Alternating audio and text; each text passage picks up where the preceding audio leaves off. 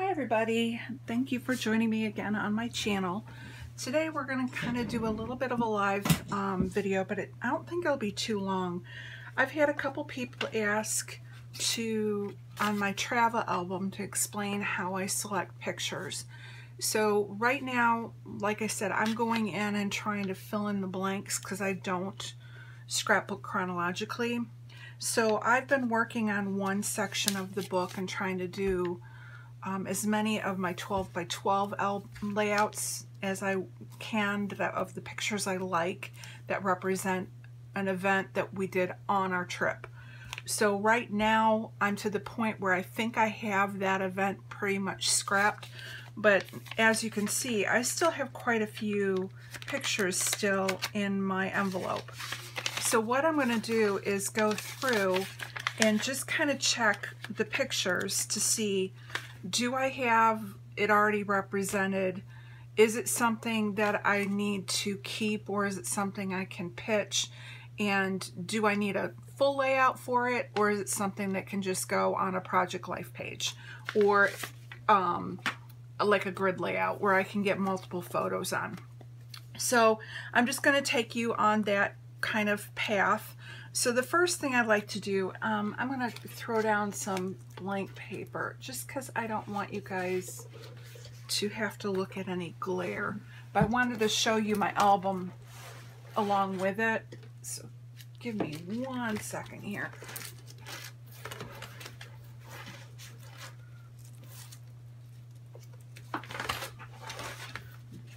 Okay, I got this piece of paper and I'll grab one more.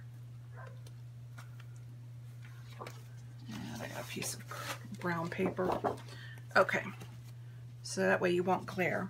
So the first thing I do when I have the envelope, usually when I put them in the envelope, they're in some kind of an order, but as I scrapbook and go through, they kind of get shuffled around, so they're not necessarily in order. So the first thing I'm going to do is I'm going to go and look and kind of categorize the pictures within the event. So like this is a picture of the tunnels that you drive through to go, and when you're on, oh, I should go back and say, these are on the Iron Mountain, or I believe some people call it the Needle Road.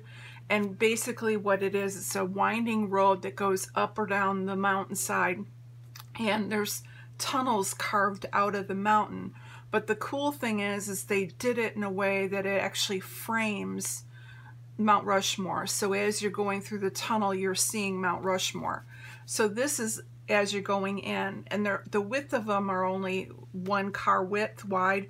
So you have to honk your horn to make sure that no one else is in the lane before you start entering. So you have to come to a complete stop, honk your horn, look, and then go. So I have pictures of the entranceway. I have pictures of looking through the entranceway, and then I have just pictures of Mount Rushmore.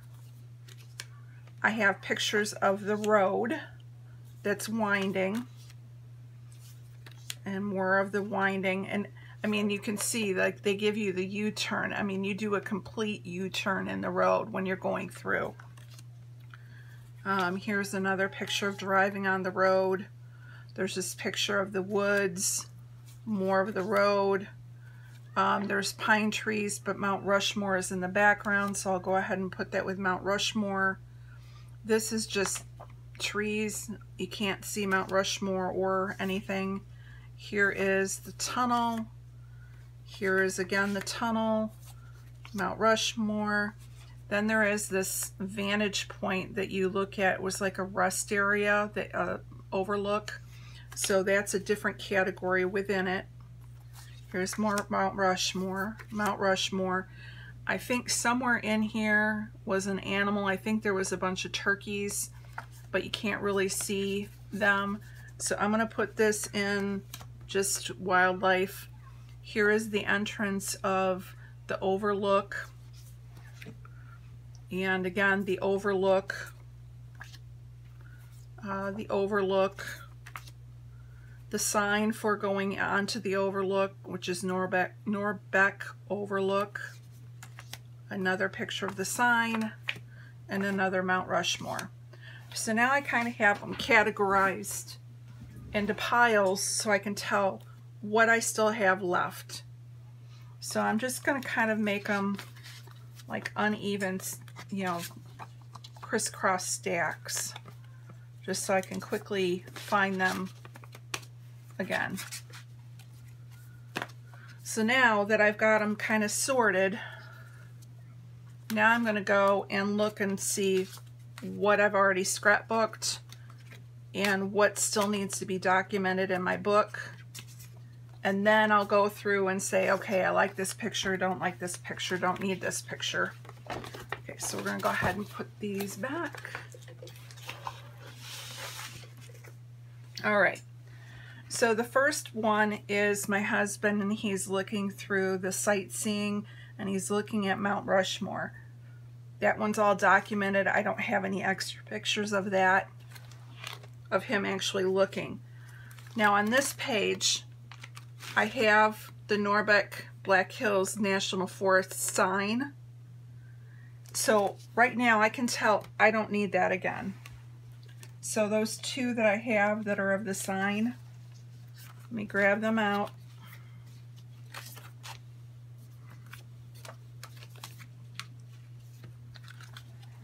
There's nothing special about these, excuse me, other than I took it from the other side. But it still says the exact same thing. I've got everything in this picture. I don't need any more. There's no people in this picture, so there's no reason for me to hang on to these photos. I have them in my hard drive. They're going in the garbage. So that's how I kind of sort. So another photo up here is, again, my husband looking at the overpass, and again, him looking through the, what are those, sightseeing, I forget what they call those, you know, where you put a dime in or a quarter in and you can look and see far away. And then this is the memorial for Norwalk. So I don't have any of these photos. Now I do have the couple that were like the front entrance, the sign,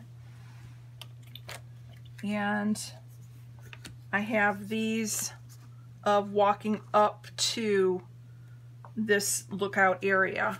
So let me see if I have any of those represented. And I don't. So going through and looking at these, my husband's in this one, so I think I'm going to save this one and put it into the pocket page. So I'll put that to the side. My husband is walking in this one as he's heading up to the overlook. So again, I think I'll save this and put that in the book. This is just pine trees and really doesn't tell any kind of a story. And again, there's nobody in this one. So this is going to go in the garbage. Again, I have it on my hard drive. And again, this is that overlook, and it's basically the same thing as this one. The only difference is my husband's in the picture, and there's in the background some stranger in this one. So this one's going in the garbage. Okay, so that's the overlook is done. Now, my next group of pictures are Mount Rushmore and the entrance going in. So I have one of the cars going in. I have the where it says sound your horn. I have where the Mount Rushmore, you can tell through, you know, it's framed.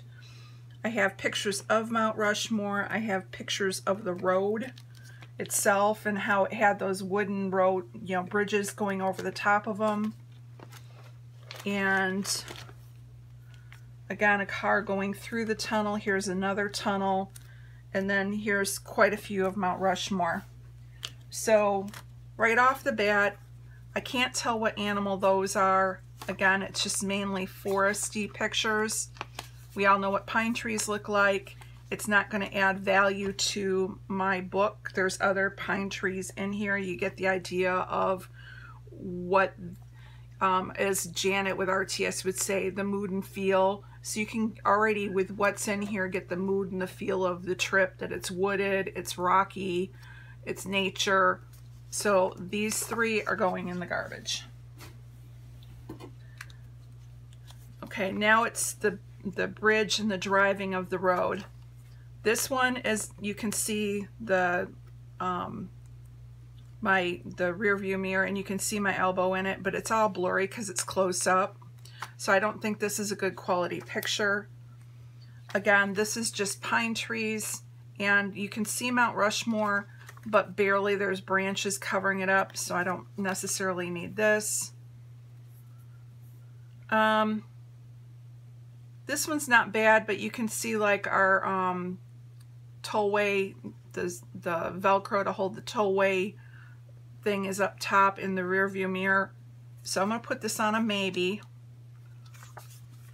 I do like the U-turn, and I don't think I have a U-turn. Let me look. I don't have a U-turn, so we're going to go ahead and keep the U-turn. This is just mountainside, and it really doesn't add value to the story. Again, another blurry picture of the road, but doesn't really add value. This one's just a picture of the road, doesn't add value.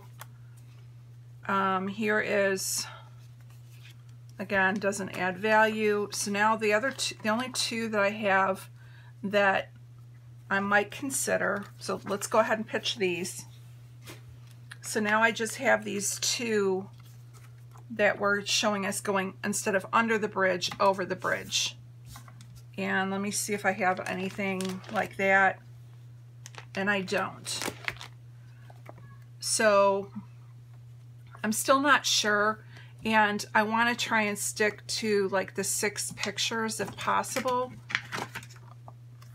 I know I'm going to eliminate this one because it's blurry, so I might use this one. So that's going to go on a maybe pile. All right, so here's the ones of going through the tunnel where you don't see Mount Rushmore. I kind of think this one is cool because it does show the full tunnel.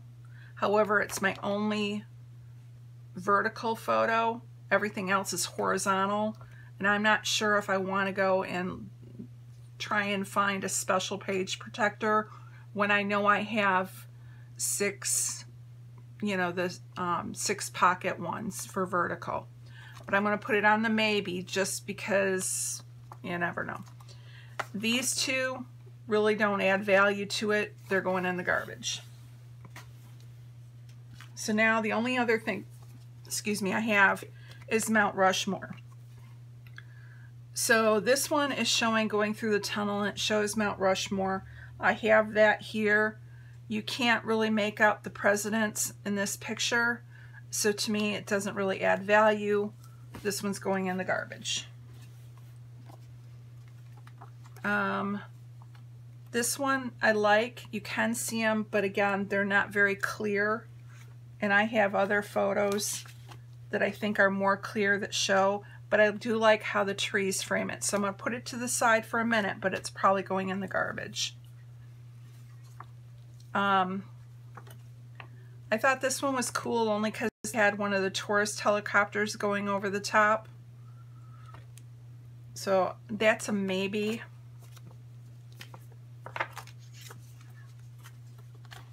These are really clear. This one, you can't see it. This one's further back and it's a little blurry.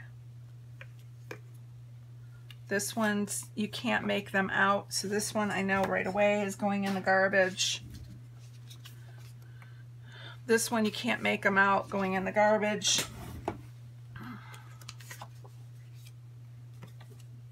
And that's garbage. Okay, so now I have these 3. And I kind of like it's showing the depth of being farther away, and then some of them are telephotoed. So let me go and see. There's 5. And if I take the one that's vertical and maybe cut it down to a 4x4, right now I have 10, and that could be 10 on each page or 5 on each page, and then a journaling box. So right now I've kind of got it to where I think I can use these 10 for a double-sided page protector with the pocket pages. But that's how I go through a full stack, and I pick and choose what I need to finish it off. So I'm going to go ahead and hit the pause. I'm going to go ahead and put my page together, and then when I come back I'll show you what it looks like and how it came together with these 10 photos that I've picked. Now whether or not I use them all, I don't know. And again, one of my questionable ones will be, although I really like the picture because it really shows the depth of how much they had to cut through the mountain, it just doesn't, even if I try and trim it off at 4 inches, you lose that. And I don't know if I want to go, like I said, look for a special page protector for one photo. So that is it for today. Again, I'm going to hit stop. I'll come back and I'll add to this video the finished page. So I'll be right back. Bye. Okay, I'm back and I finished my page. Hopefully you won't get too much of glare, but I did want you to see what it looked like actually in the book. So I'm kind of standing up trying to look. So the section starts way up here. So here's where it begins. And I have all my 12 by 12 layouts, which I showed you earlier. And then this is at the back end, and these were the last 2 pages that I did. And I usually like sticking these between 2 12 by 12s so that they don't look out of place. So they're in the middle of the event and they're sandwiched in between. Now, if I get to the point where maybe one event only has 1 page and not 2, then I might change my mind. But for right now, it's easier for me to sandwich them in between. So what I did was I tried to kind of bridge the layout over. So this had a green background, so I went ahead and used a green background for this one space. I used the same camera paper that I had and the same floral, and then I made the tag out of another paper that was in this, and then just added some butterflies, which I had over here, some pink flowers, and so it tied it all together. It didn't look like it was made after the thought, but was made kind of intentional. So that's the first side. And then the back side, again, I kind of tried to mimic what I had over here in the layout. So I did end up cutting down that horizontal picture, or I'm sorry, the vertical picture. I cut it down and I made it 3 3/4 by 3 3/4, so it would fit on the 4x6 card. And then I mimicked the stripes that I had over here, the strips, and I did it here and here. And then I just grabbed an alpha that was in my stash that I haven't been using, and I just wrote out Iron Mountain Road, and I didn't even embellish it because it really didn't need it. Once I got all the paper on there, I've got a little bit of embellishment over here, but it ties the whole page together because I'm carrying over the color. I'm carrying over some of these papers, and again, I want to keep it minimal because I don't want to add bulk to my layout. So that is how I go, and when I get done with my event, after I've scrapped all the pictures that bring me joy, as Marie Condon would say, then I look at what I have left and find out what still adds value to my album, but I don't necessarily need to have another scrapbook page for it. So I hope this helped you out if you are working on your own travel album. Now, I'm not sure which section I'll be going into yet next. Like I said, I still have a stack of photos like that big of envelopes, and I haven't even begun. I don't think I printed the Badlands.